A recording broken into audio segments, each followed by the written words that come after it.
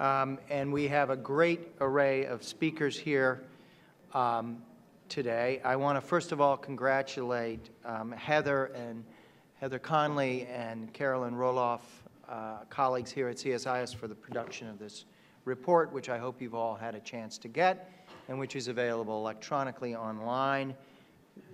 This is a terrific and very timely piece of work that brings together, as we'll hear from Heather, in one place, a lot of data, a lot of analysis, situates it all in the context of what has been going on up to this time in engagement in the Arctic on the health. What do we know, and what are the possibilities here in terms of concrete additional action by the U.S. government in its chairmanship of the Arctic Council over the next 2 years, which begins, as Heather's pointed out, next week. And so we're delighted that we could partner and that Heather and Carolyn could produce this really excellent piece of work. So thank you. Thank you for doing that. Congratulations. That's terrific. Senator Murkowski this morning in her speech made a very powerful point, and that was that all action by the U.S. government and other governments in the Arctic need to put the human reality, the individual and the community at the center stage in discussing the future and in discussing the approaches that are going to be taken. And so I think this gives us a wide open door for talking about these issues and where we are going to go.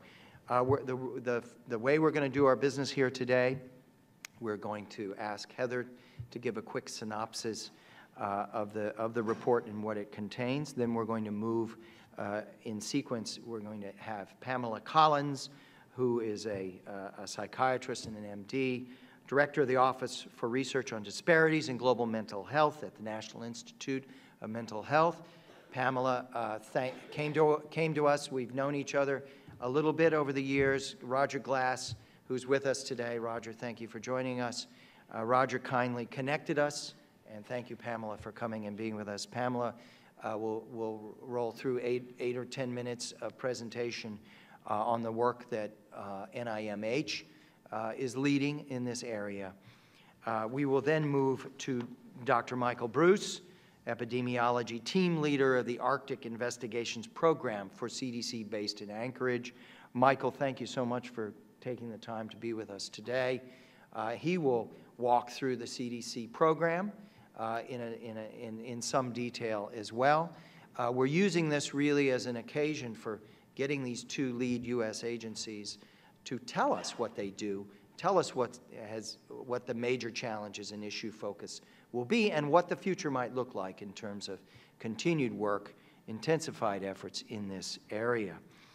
Dr. Bruce is the epidemiology health leader and has put a predominant focus upon a wide range of research and studies across vaccine-preventable diseases, chronic diseases, health disparities, chronic disorders. So we're thrilled that Michael's with us.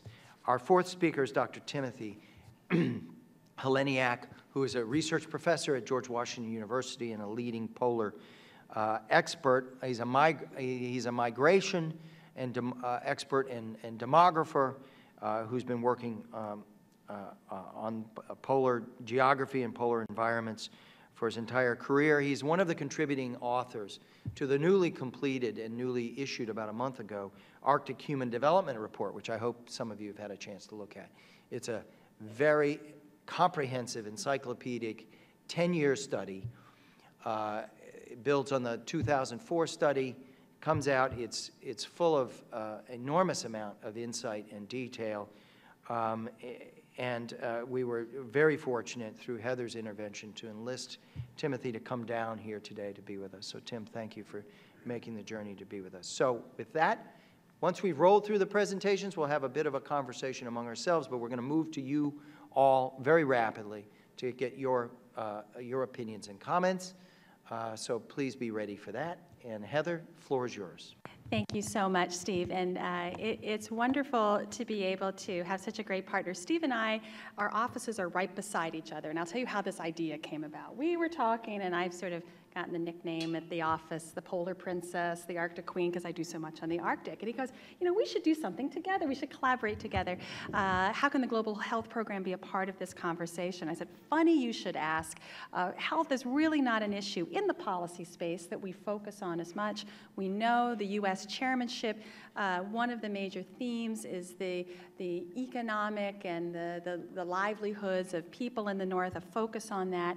And we really need to pull this information together. What do we know? What is the United States doing about it?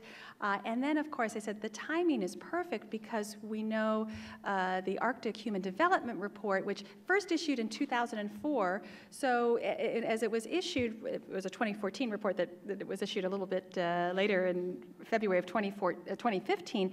We'd have 10 years to see what has changed, where is the focus that we need to do. So all of these elements came together and really encouraged us to put this report together. So many thanks to the Global Health Program for being part of that. And of course, my colleague Caroline Roloff was absolutely instrumental in developing this report as well.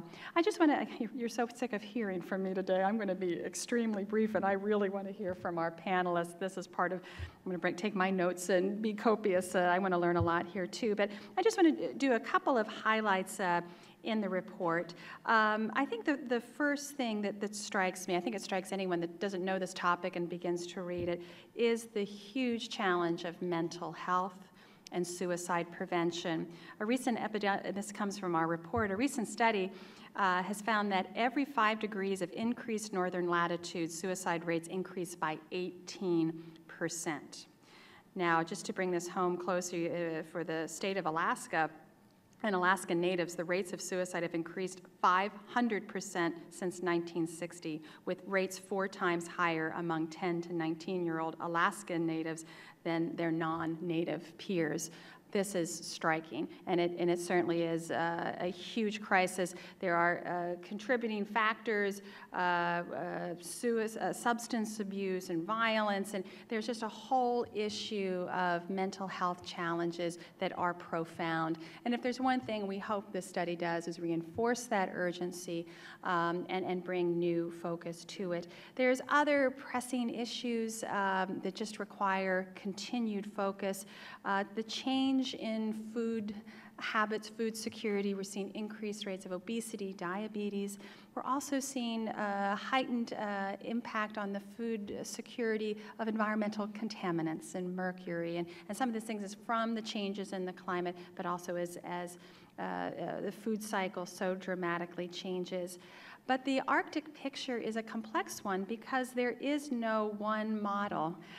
You have a very different health spectrum in the circumpolar Arctic, where health indicators in Northern Europe, the Nordic countries, is far different from what we see in other communities. And so the challenge for the Arctic Council, as it's developing its thinking, is how there's not one size fits all, but how do you meet the needs and how do you bring the study, the information, the focus together. So there's lots of information in the report. Welcome you to read it. I just wanted to conclude by highlighting some recommendations, and 2, I think, are particularly perhaps provocative to some of our State Department colleagues. I am a proponent of really rethinking the Arctic Council's governance structure in light of its 20th birthday, which we will celebrate next year. It was designed in 1996 for one purpose, but as we've just talked about over the last 3.5 hours, so much has changed. Do we have the right alignment in our working groups? Do we have the right alignment in how the Arctic Council meets these challenges? So we very provocatively recommend that the Arctic Council should really think about having a working group designated for Arctic health and well-being. If people are at the center of this policy, which they are, we have a flora and fauna working group. We have the protection for the Arctic marine environment. I would like to see a very focused working group on health. If we think it's important, we put it out there. And so, as I said, I know that that's a pretty provocative recommendation, but we think actually it's the one thing that could perhaps be a legacy for the U.S. chairmanship and moving forward. The second linkage, as you've heard from Senator Murkowski through our discussion on energy resource development, Well, we really found in our report there is a link between economic development and growth and mental wellness and well-being.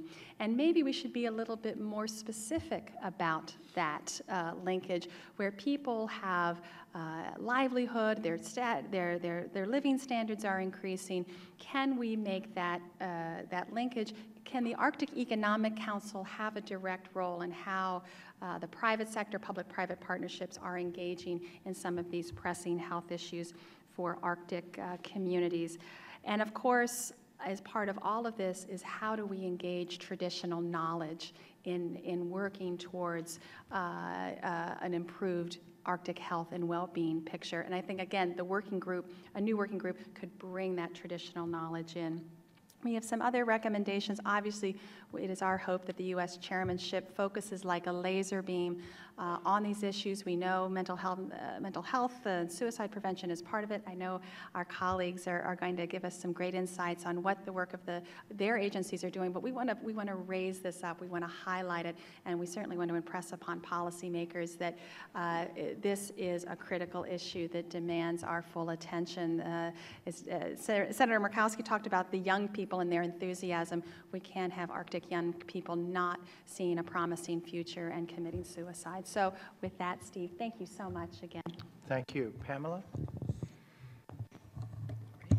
Thank you, and thank you for the introduction. It's a pleasure to be here. Of the many opportunities and challenges we've heard discussed this morning, I'm going to focus in on one of those, which is the area of suicide and suicide prevention.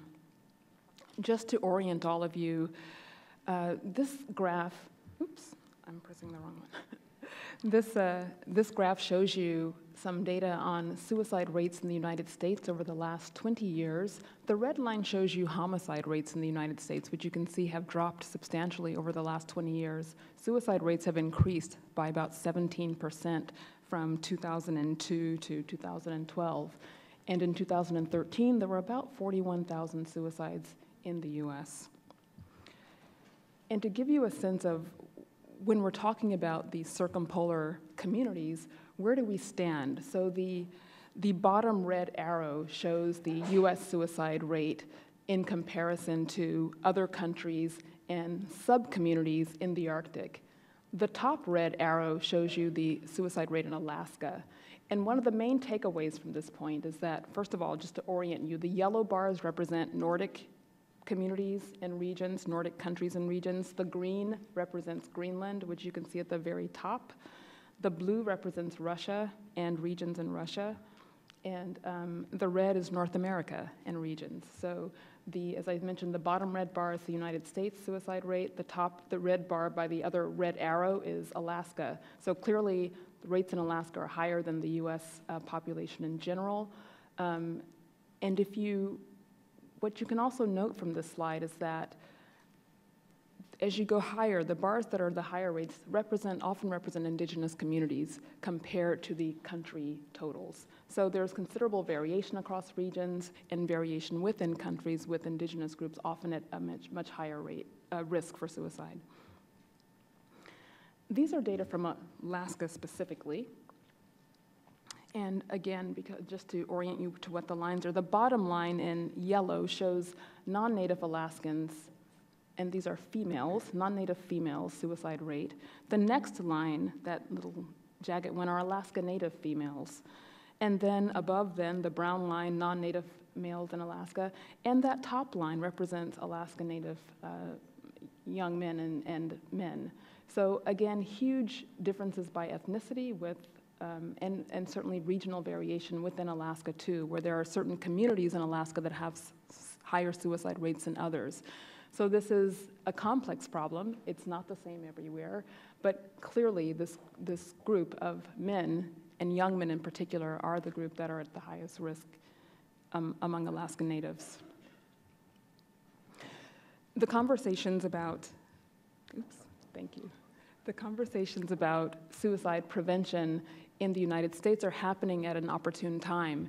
The U.S. just published this prioritized research agenda for suicide prevention in 2014 with an ambitious goal of seeing that suicide could be reduced by 20% in the US over the next 5 years should the research and resultant policy and services interventions be implemented, and an ambitious goal of seeing a 40% reduction over the next 10 years in the United States. Again, given that we can implement what we know needs to happen.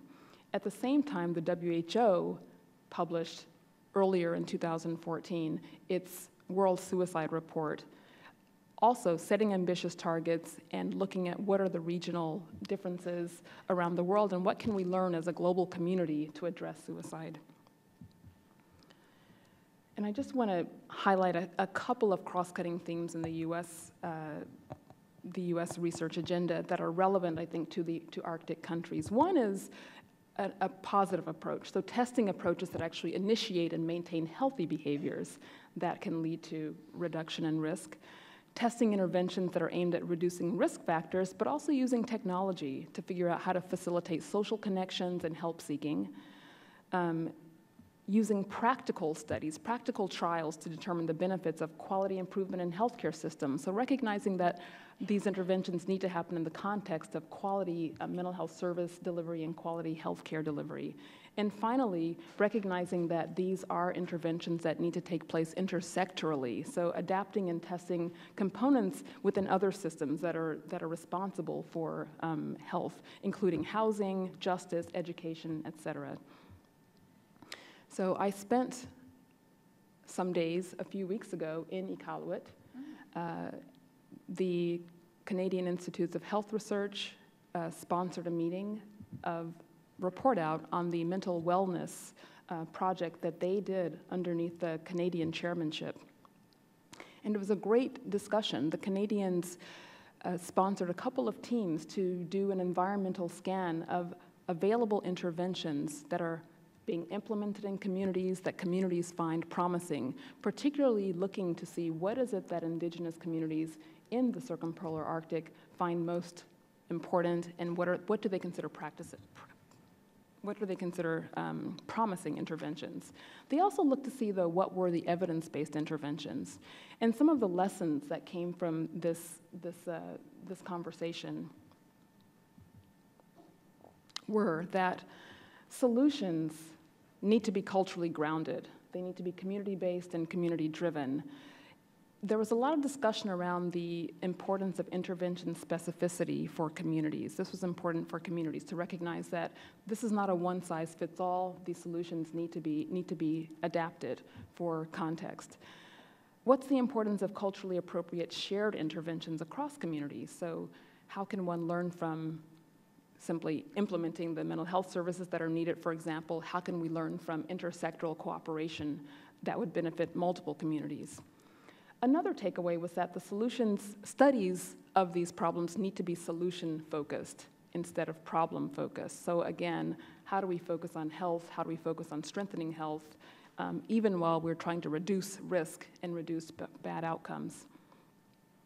Communities, clinicians, governments, and others need to know what works in order to know what to implement more widely. And a number of questions arose about how do we do that? How do we make sure that how do we know how communities define what works? That's not always the same as the way researchers define what works.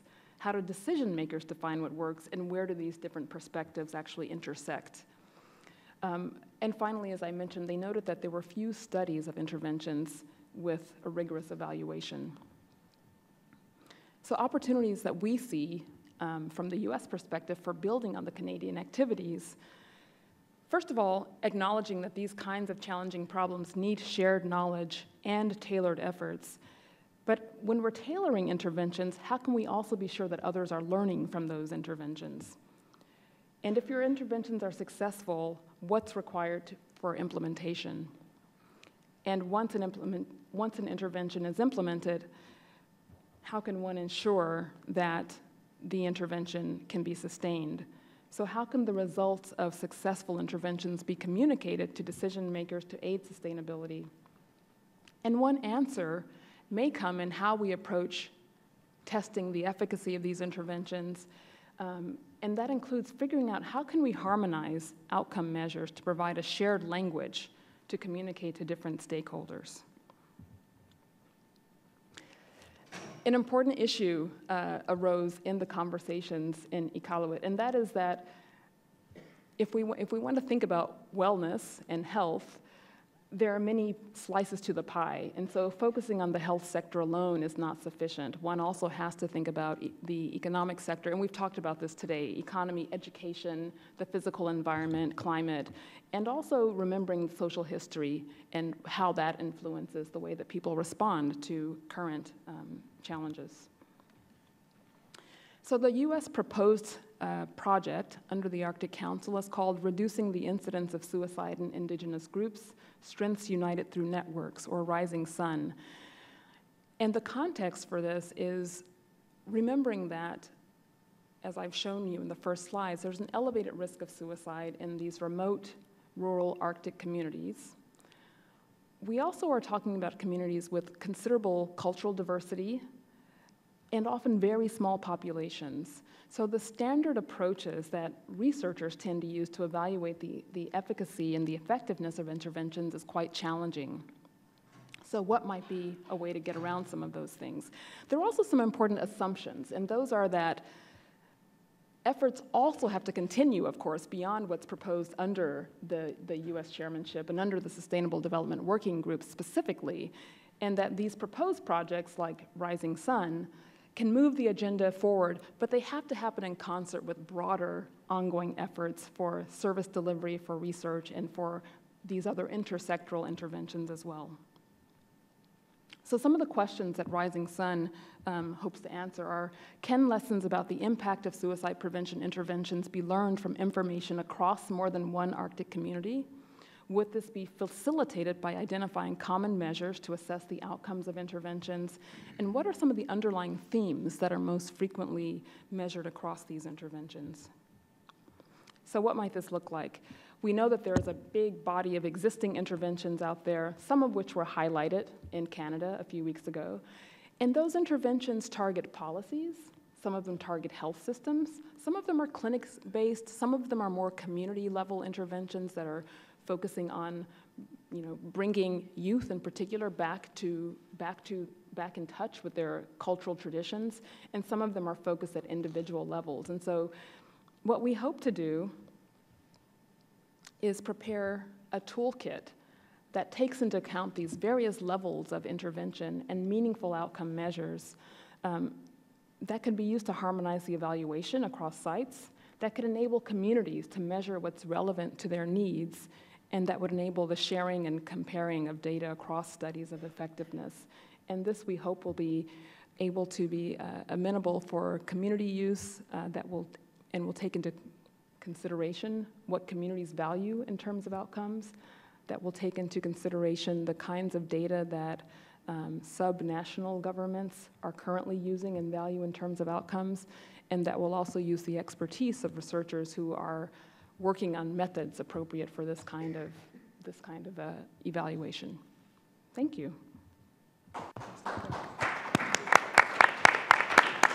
Thank you very much, Pamela. Dr. Michael Bruce, CDC.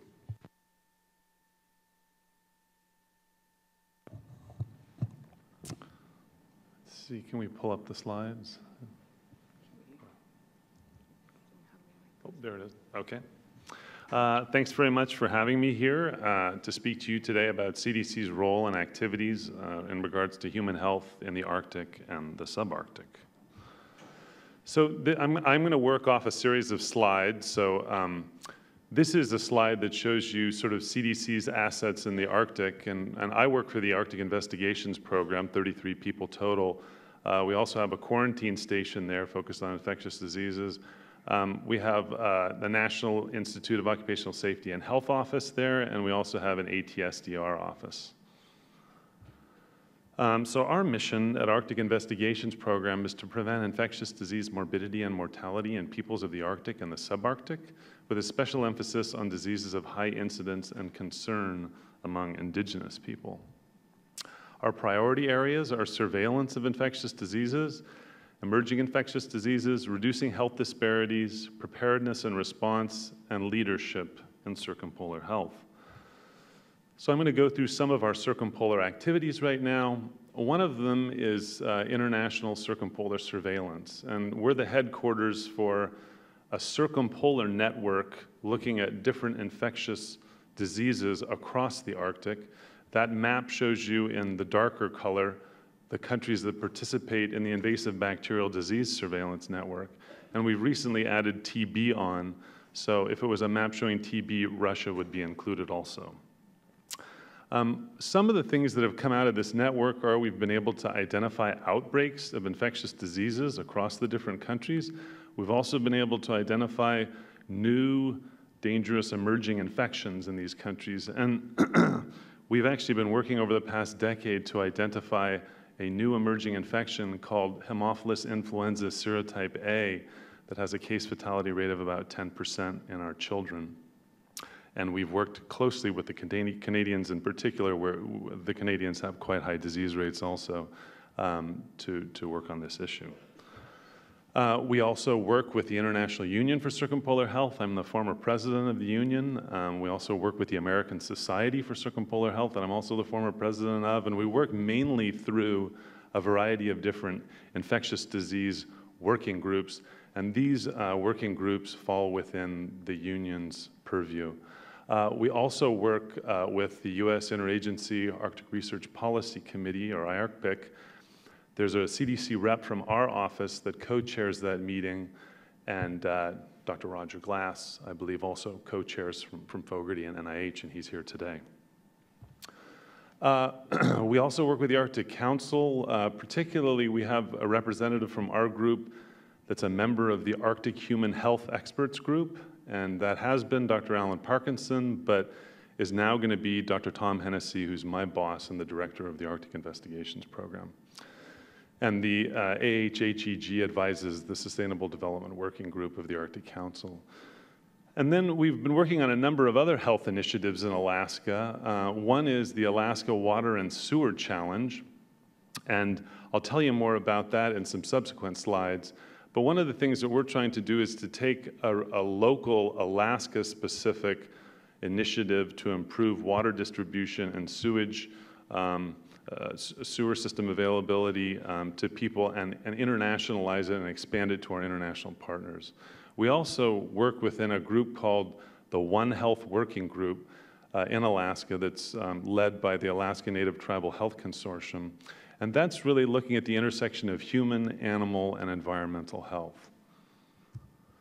So I'm going to speak just briefly about water, sanitation, and health in Alaska. In Alaska, we're pretty far behind, at least in terms of rural Alaska, in terms of the percentage of homes with complete plumbing. And if you look at this graph, you can see that on the x-axis is decade, on the y-axis is percentage of homes with complete plumbing.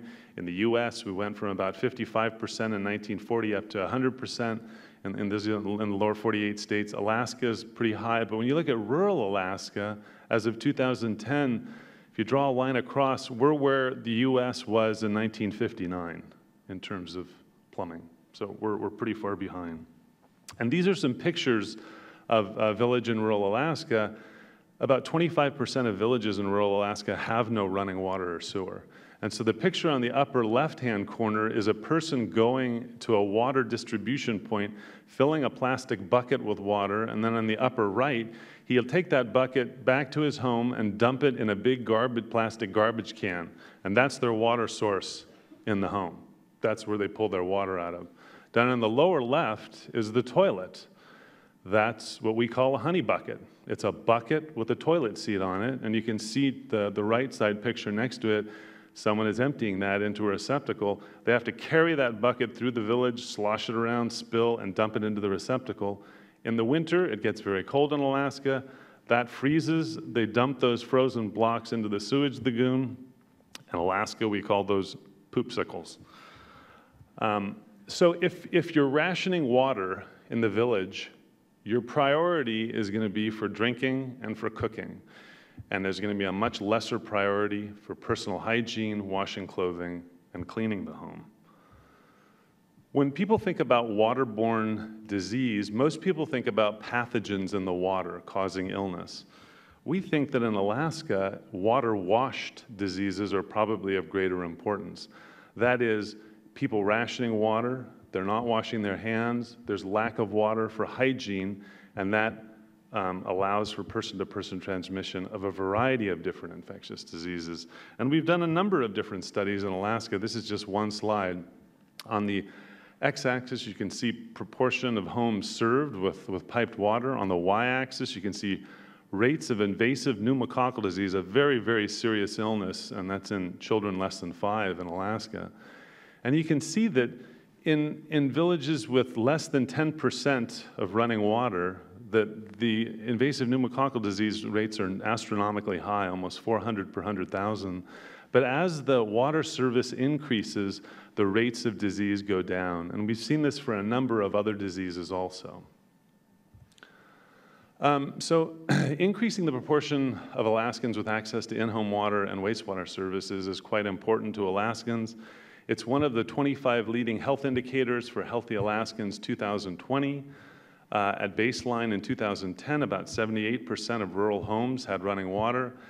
Our target for 2020 is 87%, and I pulled this right off the web. That red stop sign symbol means we're not on target to reach our 87% of water distribution systems to rural homes, which is a bit alarming.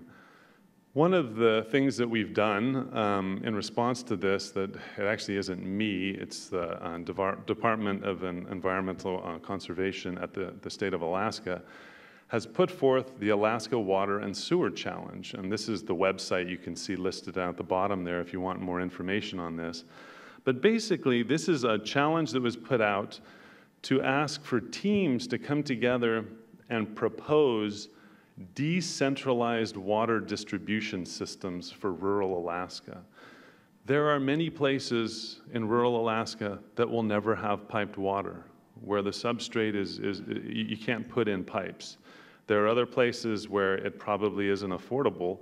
And so we need some alternate technologies, some innovative technologies to help us with this.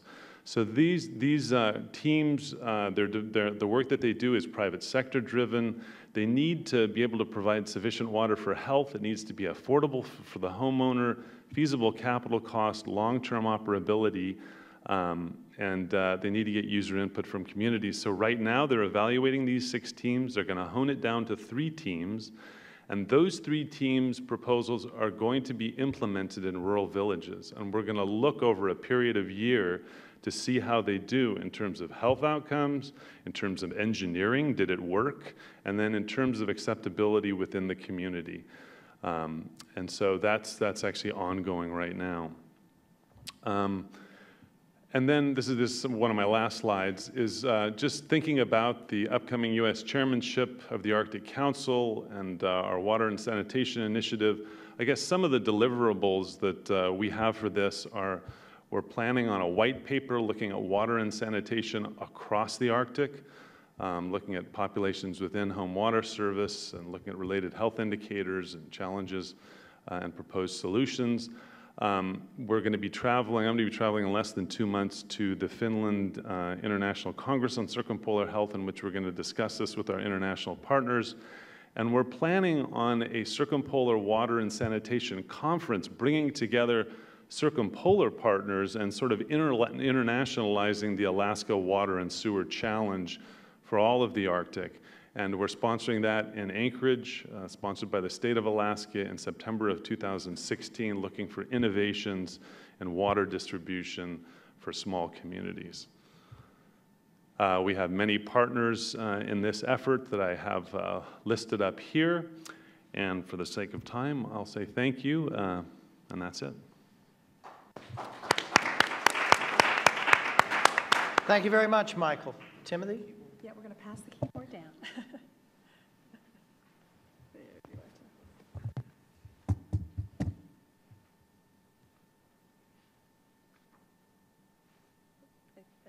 Maybe you have to advance it one. Yeah. Whoops. I like that picture. The fish was that big. Oh, you got Oh, maybe go the other way. Go the other way. Go the other way. Nope. Did they load it? Oh, Caroline, I'm sorry. Sorry, we may need to load your slides up there. Or we may not hit the right button. Oops.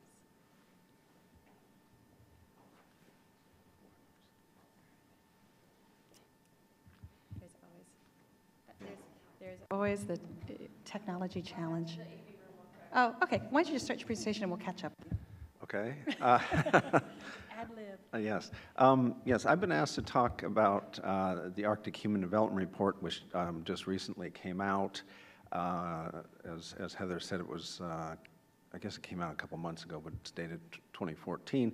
And this is the second Arctic Human Development Report. The first one was published in 2004. And one of the things, I guess I'm going through my slides already. It was put together by a number of different teams. There's some 27 lead authors, 3 lead editors, very international team drawing from across the Arctic. Here we go. Yay. Oh, she took the keyboard. She's going to bring it back. Okay. Yeah, across the Arctic. And this is not a research report necessarily. It's more of a kind of a review of research that other people have done. So yeah, okay, it was done under the auspices of the Sustainable Development Working Group. We have a number of target audiences. One of them was obviously the Arctic Council, policymakers in the Arctic, other people interested in the Arctic like yourselves. And what we found is from the first Arctic Human Development Report that the University of Arctic, other northern colleges and universities use this report rather extensively. These are the different chapters in the Arctic Human Development Report. I'm the lead author of the chapter on Arctic populations and migration. I'll pull a little bit from that. But I'm going to really focus on the chapter on human health and well-being by Ari Rioto, Björn Poppel, and Q Young. We had a number of guiding questions that the authors and author teams were asked to address. One was how does the Arctic differ from the outside world, from the core of the Arctic states? Certainly to look at issues of ethnicity, indigeneity, and how those affect the populations of the Arctic. Climate change was a factor also. And certainly regional variations among the different parts of the Arctic, and I'll certainly highlight some of those. And then also this last bullet point, what were the changes over roughly the first decade of the 20th century since the first Arctic Human Development Report? But focusing on health disparities or health, the issue of disparities, continuing health disparities is obviously an issue that some of the previous speakers highlighted, but this chapter, that's a trend that's highlighted in a number of different places, disparities among countries, among regions, and certainly this disparity between indigenous and non-indigenous peoples. And I pull this chapter, this section from the report, and I think it's in Heather's report also, this kind of different grouping. The Nordic countries, high overall health indicators, not large disparities between the different peoples, and then the kind of Western North American Arctic, rather good health indicators overall, but again, these disparities between indigenous and non-indigenous peoples. Greenland and Nunavut, the 2 kind of Inuit regions, again, high disparities between those places in Canada and Denmark, and then the Russian Arctic, which I'll highlight, overall poor health indicators in general. And this is from just one short example. This is from Q Young's Circumpolar Health Atlas. I hope you can see that. What he does is he contrasts infant mortality between Greenland and Denmark, and basically the story is Greenland is some 30 years behind Denmark in reducing infant mortality. Obviously, the 2 lines converge rather nicely, but there's a 30-year or a generation gap. This is from my chapter, again, highlighting some of these regional disparities among the 27 or so Arctic regions. And you can see here there's a huge difference between the Faroe Islands, Iceland, some of these places, and then going down to Chukotka. And I again, to make this international comparison, I put the world, more developed and less developed regions, and this is according to the UN definition, but you can, like I say, this huge difference down to Chukotka, where you have a life expectancy of 58 years, large difference between men and women. Life expectancy for men is 53 years. And one of the factors that drives a lot of the overall disparities is the differences between men and women. On the left side are some of the Russian regions where women outlive men by over a decade. And these are some extremely large differences, possibly some of the largest in the world. And the point is, when you have roughly half of your population with a low life expectancy, you're going to have obviously a low overall life expectancy. Infant mortality shows somewhat the same trends. The highest rates of infant mortality are in some of these predominantly indigenous regions or countries, Greenland, Nunavut, and Chukotka, going down to places like Iceland and some of the Nordic countries, which are really having among the lowest levels of infant mortality in the world. But just one thing I want to highlight, I put the whole world and less developed countries to show, even though these are high relatively to some of these countries, I mean, in the Arctic regions actually, exist within highly developed, high-income countries. So there's possibly some hope or something that can be drawn upon there. Apologize for the quality of this graph, but basically the point, this shows the trends in TB across some of the circumpolar regions. And the first one is the Canadian Inuit, I guess Greenland and Alaskan natives. And you can see the large declines in TB, but kind of continued disparities in TB. And this, one of the previous speakers talked about suicide. And this is from some work that Jack Hicks has done looking at suicide rates in Canada and then among the Inuit in Nunavut. And you can see the trend for Canada is relatively flat, whereas the trend for Inuit in the Nunavut has continued to go up. And he luckily, Jack is a rather cheerful guy. This is rather depressing research to do, but he correlates this with various historical events, and he also points out kind of the clustering of suicides. I mean, if there's one, there tends to be several. And this is from some work that I did. This shows the sex ratio, the ratio of males to females in Russia. So this is 1989, just prior to the breakup of the Soviet Union. You can see most of the Arctic, the northern regions, have a much higher male sex ratio than the rest of the country. And this is because of the demands of industry. In northern industry, trying to draw more men than women. And as Steve introduced, I do a lot of research on migration, so I was looking at these changing sex ratios in the Arctic. I thought, well, I'll be telling a migration story. The men would cope with the kind of the downsizing of the Arctic or the northern economy by migrating out. And what happens here is you can see a declining male sex ratio, but it's not due to migration. Only about a quarter of that is due to migration. 3/4 of it is due to the fact that men are dying in much larger numbers than women in the Russian north. And if we keep going down, this male sex ratio continues to decline. And these gaps in life expectancy, I mean, Russia overall has among the highest female advantages in life expectancy. In some of these regions, it's extraordinarily high, and I speculate that it's probably among the highest in the world. The first Arctic Human Development Report really focused on health, and the chapter was called Health and Well-Being, but this one really tries to push that a little bit and look a little bit more broadly at all indicators of well-being. And I think one of the previous speakers talked about suicide intervention has to go beyond just looking at what the health or healthcare sector can do. It's probably hard to read, but the charts on the right basically show the trends in GDP and the trends in life expectancy over the first decade of the 20th century. The green shows improvement, red shows a decline. And for most of the Arctic countries, there has generally been an improvement in life, or improvement in both, in life expectancy and in GDP. But there's, I won't go into detail, maybe if you're interested, but there's what the Arctic Human Development Report, or their subsequent reports to that, they take the UN Human Development Index, the three components of that, but then they try to add some others that are kind of Arctic specific: fate, control, culture, identity, language retention, closest to nature, things that are kind of important specifically to people in the Arctic. So to conclude, there has been a lot of research on health and health well-being of indigenous peoples. The previous speakers talked about that, and this chapter in the report talks about that. There's been a number of different research intervention efforts underway to improve the health and well-being of people in the Arctic.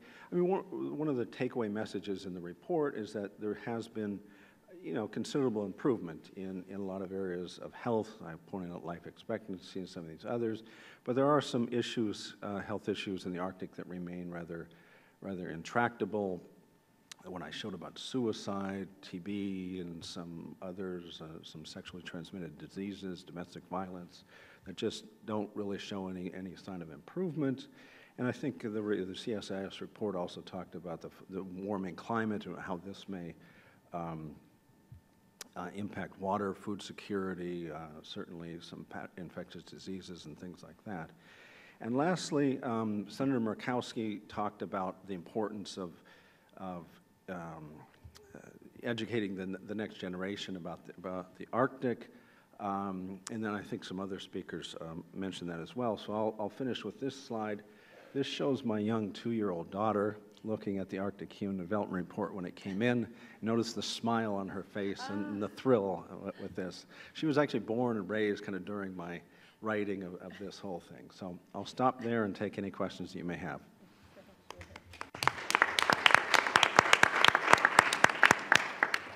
Thanks very much. We've heard a lot about suicide. We've heard a lot about water and sanitation, both with respect to the work underway specific to Alaska, but also work that is underway in the broader Arctic Council context. So I take that to mean, from certainly the CDC and NIH perspective, that these are the areas where there's the greatest promise, and there's an agenda formed up and a way forward. I also took away from listening to your presentations and listening to Tim that we need to be quite realistic, that there are some significant barriers to really carrying forward that agenda or other broader infectious disease agendas. There huge variation, as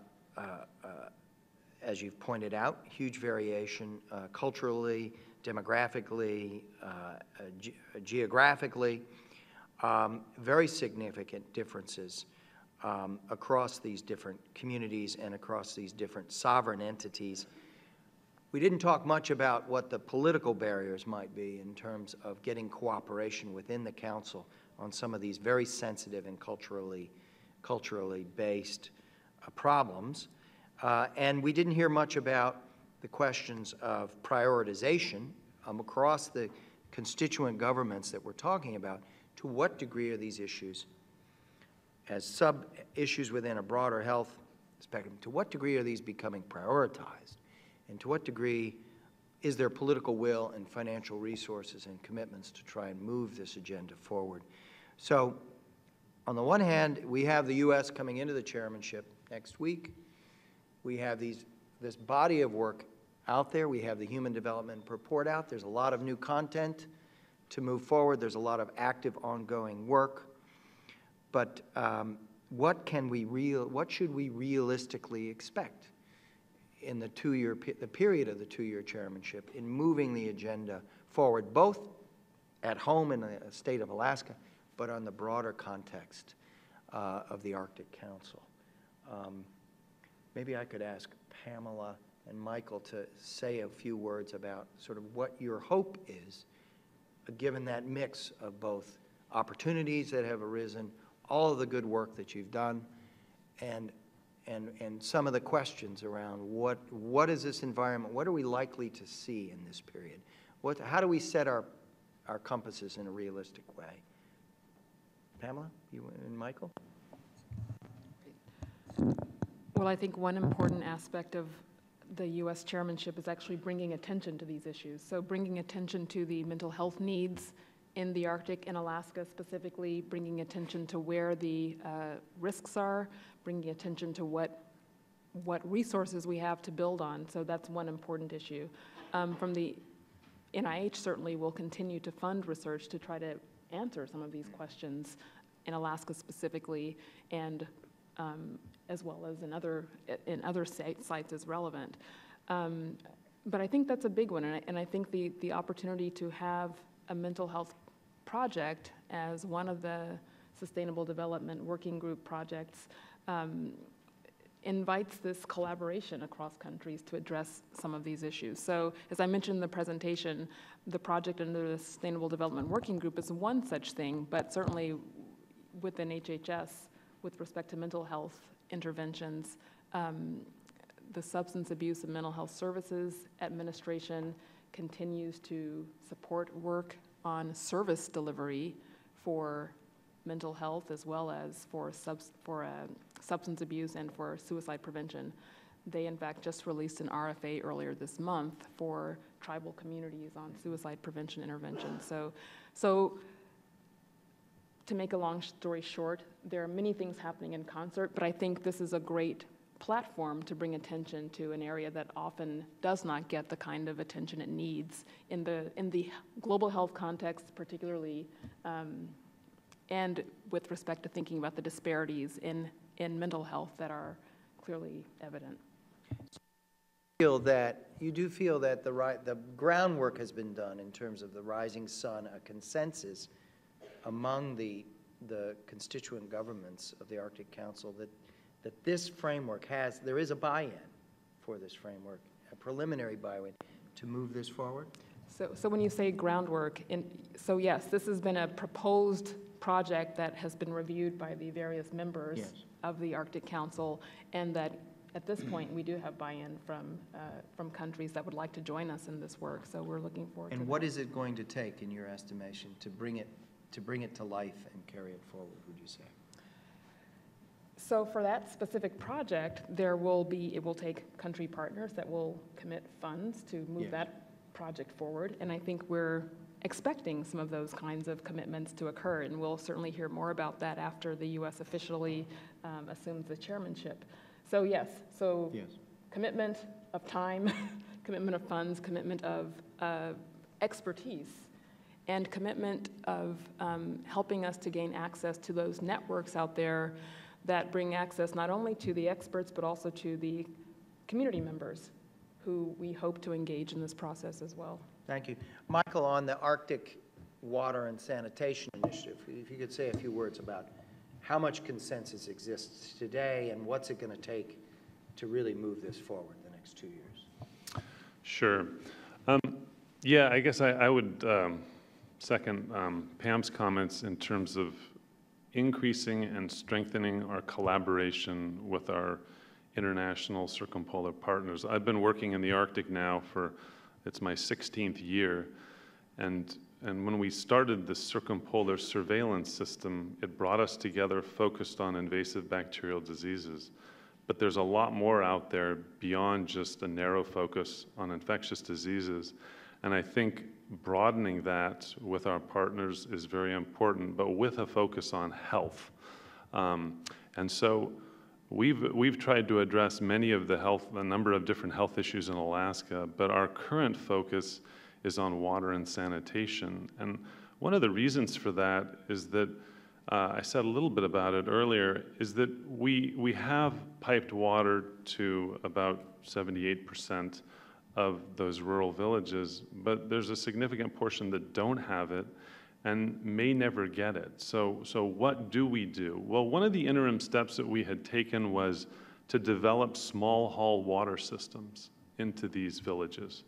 So if you have a small haul tank in your home, you can truck water to the home and fill the tank, and you can have faucets, and you can have a shower, and you can have some water in the home in that respect. But as it turns out, that model doesn't deliver a lot of water into the home. And so what we've learned is that homes that have honey buckets, that have basically no system other than a central watering point where you go fill up buckets, they deliver about 1.5 gallons of water per person per day.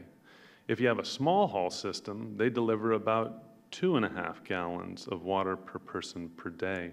Now, the WHO recommends a minimum of 13 to 15 gallons of water per person per day. And if you look at what our use is in the United States in general, we generally use about 50 gallons per person per day. So our villages in Alaska are doing extreme water rationing. And we know that this isn't just true for Alaska. There are other areas in the Arctic, some of our other neighbors in the Arctic, in northern Canada, in Greenland, and northern Russia, also have issues with remoteness and water and sanitation. And so what we're hoping to do, and we've done this with circumpolar surveillance, is we're hoping, we've learned many things from our circumpolar partners. We're hoping that this Alaska initiative on water and sanitation that I explained to you a little bit earlier can potentially be used as a model and help in pushing that model forward to develop these technologies across the Arctic. Thank you. Tim, this 10-year study, I mean, the new study for the first time in a decade, it's very comprehensive, it's encyclopedic. How is it going to be used on the health front, in your view? How is it actually going to be used by the leadership of the Arctic Council to move an agenda forward? Well, oops, I'm sorry. I'm not exactly sure, but it's. I think one of the things we were supposed to do is to highlight some of these differences and to put this out there in front of them and say, you know, especially since this was the second Arctic Human Development Report. The first was really kind of a stock taking. I mean, there wasn't a lot known. And like I said, this wasn't necessarily new research. It was kind of pulling together existing data, pulling together from a number of scientific studies. And like I said, one of our mandates was to look at some of the trends over time, and all of the chapters do that, economics chapter, my chapter, certainly the health chapter.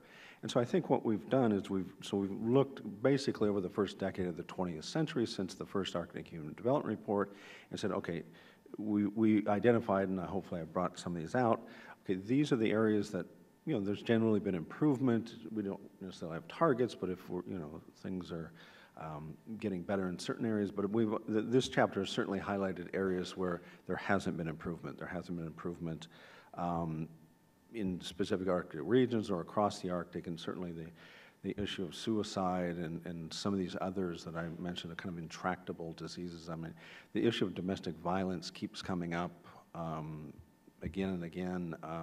So hopefully, you know, the Arctic Council, other people interested in the Arctic, you know, can look at this and say, okay, these areas are getting better, but there's other areas that are actually not getting better, and those are maybe the areas that we need to, there needs to be some focus on.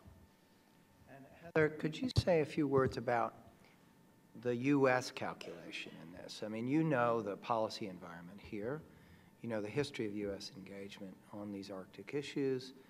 You talk all the time with the administration around these issues. What can we hope for in this next phase in terms of prioritization and leadership on these issues?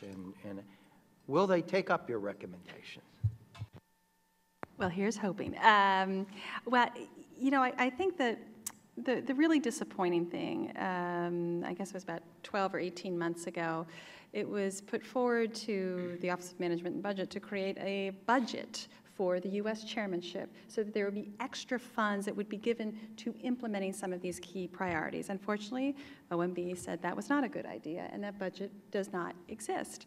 So what is happening is we have these fantastic priorities, but agencies, this is again the theme that we raised with Senator Murkowski, they're going to have to use existing resources, try to reprioritize, and we know in this budget scarcity, this is really difficult. So that was sort of step one. We missed a huge opportunity that I think what the U.S. chairmanship is going to be is a lot of really good projects, piloting projects, modeling projects that we will showcase, but quite frankly, the funding will just not be sufficient to boost them. Great work being done, but boy, they need some turbocharged budget. Now, I never like to end on a pessimistic note, so the White House did has a new body in place, the Arctic Executive Steering Group, which is led at very senior levels. This group has been charged with doing a gap analysis. So it's, if you dared to read the White House's implementation plan for the National Strategy for the Arctic Region, short little title, we do see where in the implementation plan there are clear outlines for, and I quote, to coordinate better comprehension of the health and survival rates of Arctic indigenous peoples to facilitate improvements in well-being, that as an objective. So I'm hoping this gap analysis says we have, the U.S. chairmanship theme is Arctic improvements in Arctic economic and living and well-being conditions. We have some great things, but there are not funding. We are going to prioritize this, and we are going to put funding, I would argue, as a domestic priority for the state of Alaska. It is an absolute tragedy to hear some of the figures that you have cited. It's appalling. It's unacceptable.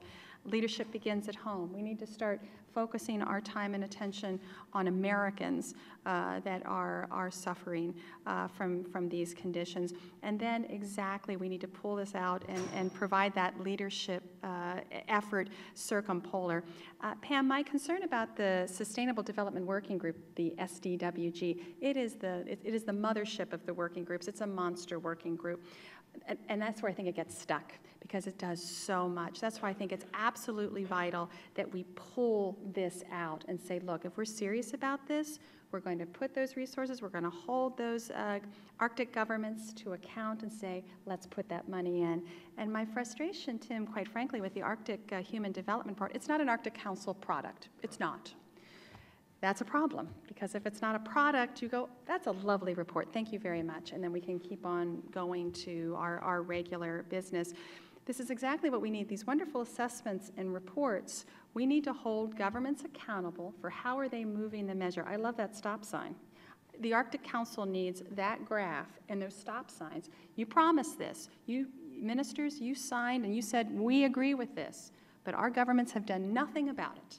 Who's holding them accountable? And this is part of the Arctic Council's governance requirement, but it comes from leadership from national councils. I think we have an opportunity here, and to raise public awareness, absolutely. But we must start making the tough budget choices.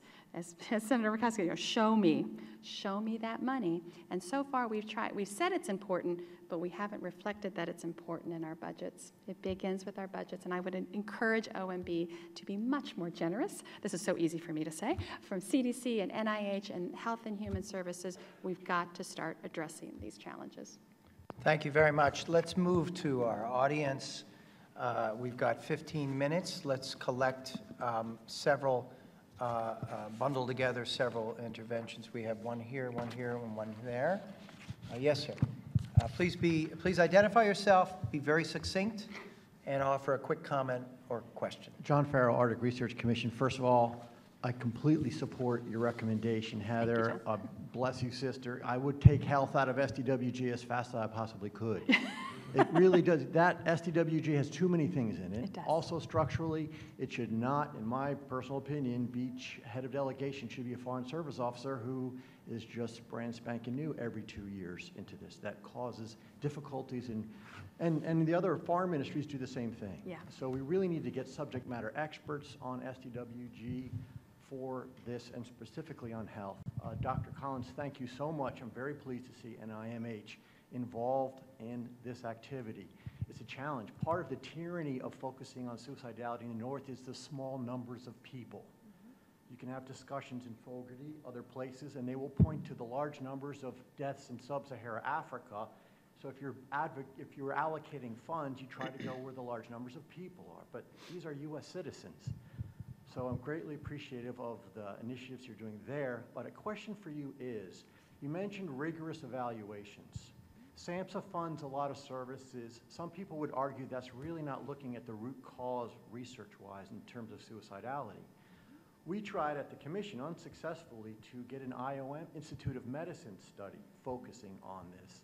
And we failed because we did not adequately engage with Alaska Native communities in developing this and explaining what an IOM study was, explaining how committees are formed and how editorial control is done, do you think an IOM study, if we tried again, would be a useful way to do a rigorous evaluation of this issue in the North?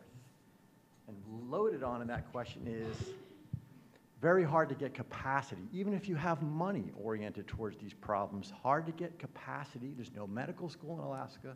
There's not a lot of investigators down in the lower 48 who are capable or interested in an R01 grant in this kind of work. So IOM, and how do we build capacity even if there is funding? Thank you. Sir. And then Good afternoon. Charles Newstead, State Department.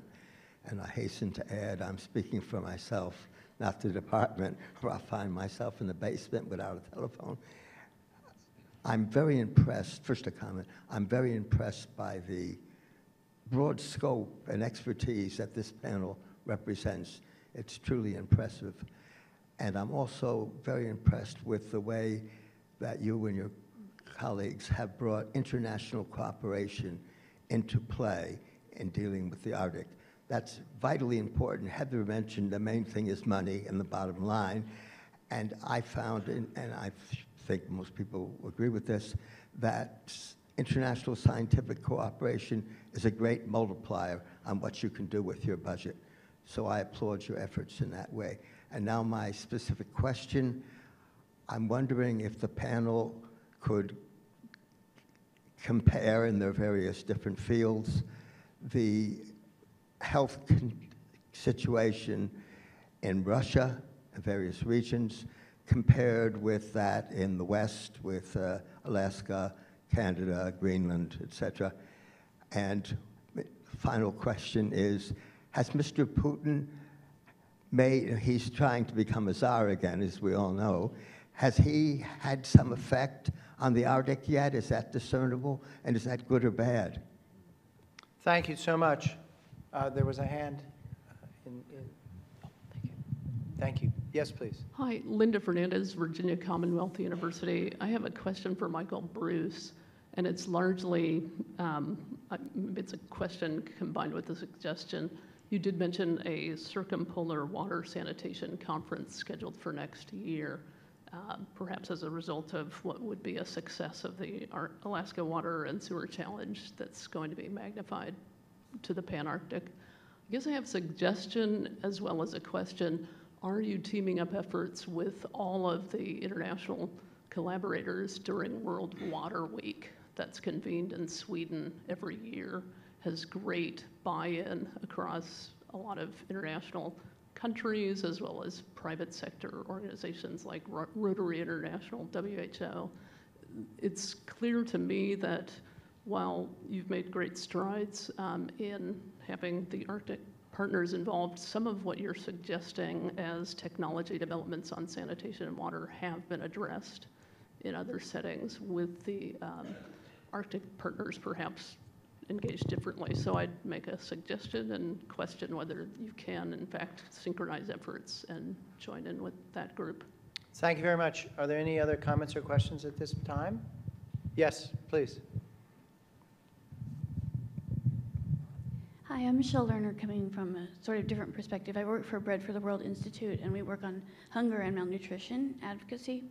So my question is just, in general, would you consider that malnutrition or food insecurity, lack of money, clearly, how do you think that's impacting the health of people in the Arctic? Thank you. Okay, so we have a question around, should there be an IOM study? Would that be useful? What's the comparison, Russia versus the West? I think we're going to turn to Tim on that, although everyone here is going to have something to contribute on that. And what impact Putin? What about tying to Water Week in Sweden and then the food insecurity issue? Michael, why don't we start with you and just sweep down this way? Okay, I think the first question relevant to me was sort of a question from the gentleman from the State Department about the health situation in Russia versus other circumpolar nations. And I have to say that I know very little about, at least in regards to water and sewer in Russia. And my focus has been in infectious disease, and we've had some collaborations with the Russians in Eastern Russia on a number of a variety of different infectious diseases. And I know that in many of those areas, there are issues with infrastructure, and there's poor infrastructure. So there certainly is a great possibility that there are issues with water distribution and sewage in Russia versus the other countries, but I can't tell you for sure. The next question was, are we teaming up with partners at the World Water Week in Sweden?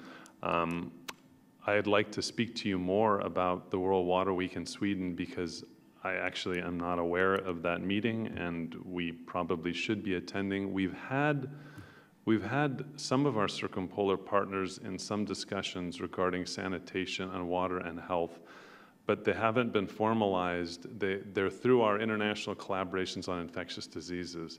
So I'd be very interested in learning more, and we certainly should attend that meeting and learn from them. So thank you. And then from the woman at the Barefoot World Institute in regards to food insecurity, I'm an infectious disease epidemiologist. Oh, I'm sorry. Oh, I'm sorry. I'm an infectious disease epidemiologist, and food insecurity is not something I am a specialist in. I know as an Alaskan that it is an issue, particularly in rural Alaska, in relation to climate change and melting of the permafrost, because many of the native peoples put food in food lockers buried in the ground in the permafrost. And as the permafrost melts, or as there's increased erosion into the village, those food lockers are failing. So food insecurity is definitely an issue in rural Alaska as well as other places in the Arctic. And I think I went through the questions. So. Sure. So in response to you, John Farrell, I'll start with the research capacity because I think that's critical. In places where you don't have a lot of researchers, one response is to try and develop a cadre of researchers that will have some commitment and some insider understanding of the context. So we certainly do need to see more research career development in the context of Alaska. So I would certainly support that. And I think that means a number of things. That means figuring out how to establish mentoring for students, that the idea of pursuing research as a career option becomes a feasible and realistic idea. It means working with institutions in order for them to develop an adequate infrastructure and base for training and sustaining young researchers and researchers throughout their career as well. So yes, I agree that would be important, particularly in the context of mental health research. Some of those efforts are underway at NIH, where there are initiatives that focus on American Indian and Alaska Native research capacity building, and we need to continue those efforts.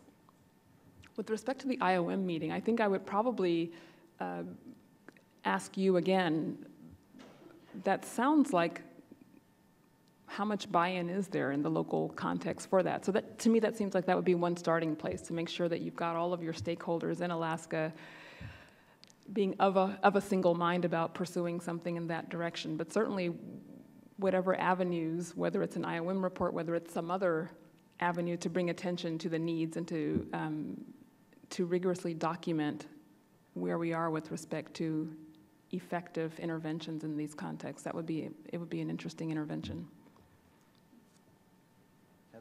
Well, just thank you. Wonderful questions. Two quick comments.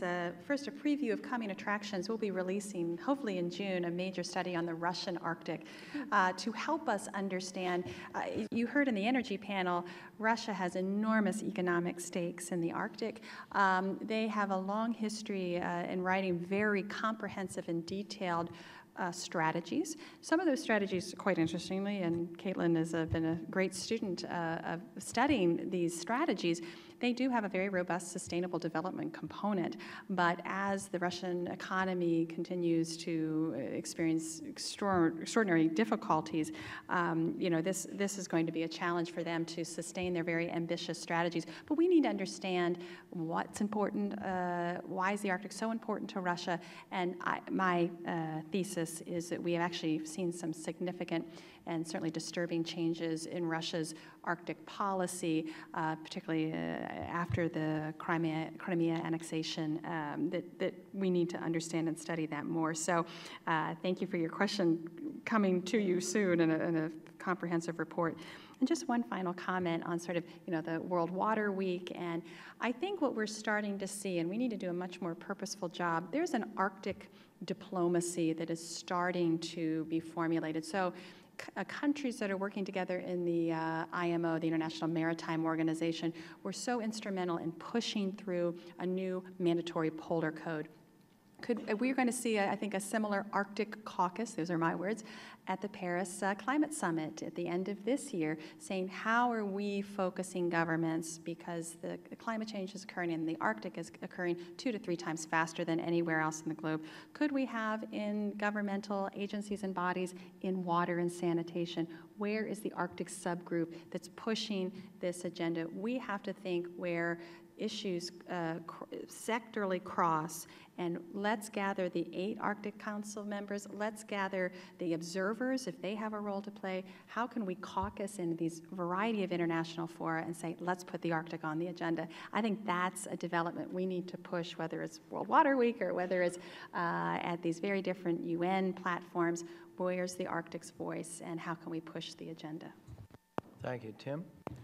I'll address the question about the comparisons between Russia and the United States in terms of health indicators, life expectancy, et cetera. I mean, I've done a lot of research on Russian demographic issues, and Russia, more so than other countries, seems to be extremely susceptible to economic downturns. You can kind of correlate economic declines in GDP per capita with declines in life expectancy. Certainly after the breakup of the Soviet Union, the kind of economic downturn with the transition, things improved, and then things got worse with the '98 ruble crisis. And I haven't checked the numbers, but I think there's been some increase in the death rates over the last year or so with this economic downturn.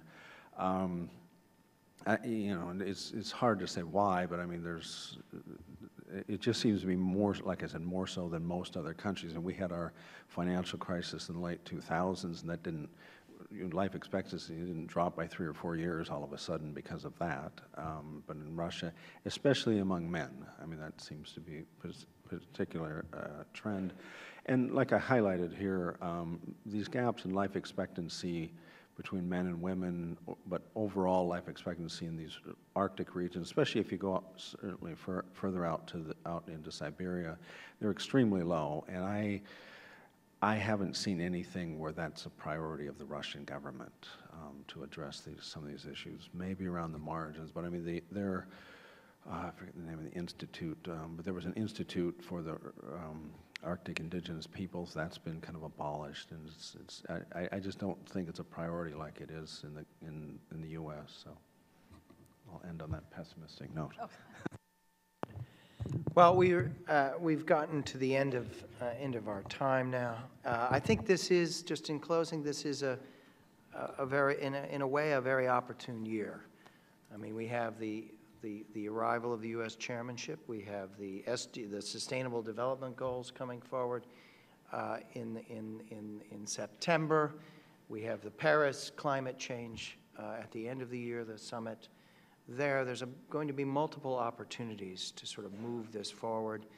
I want to thank Tim, Pamela, and Michael for bringing the enormous expertise that you have on in your respective areas around the Arctic. It's really been kind of astonishing to just listen, and we know you had to travel a bit of a distance to get here and carve out some time, and we're very grateful to you for doing that. And Heather, thank you so much for your leadership on all of this. I mean, watching you over the course of this morning has just exhausted me. So well, congratulations, and thank you, all of you, for your great questions and comments and your patience in sticking with us. And so thank you all, and we're adjourned. Thank you.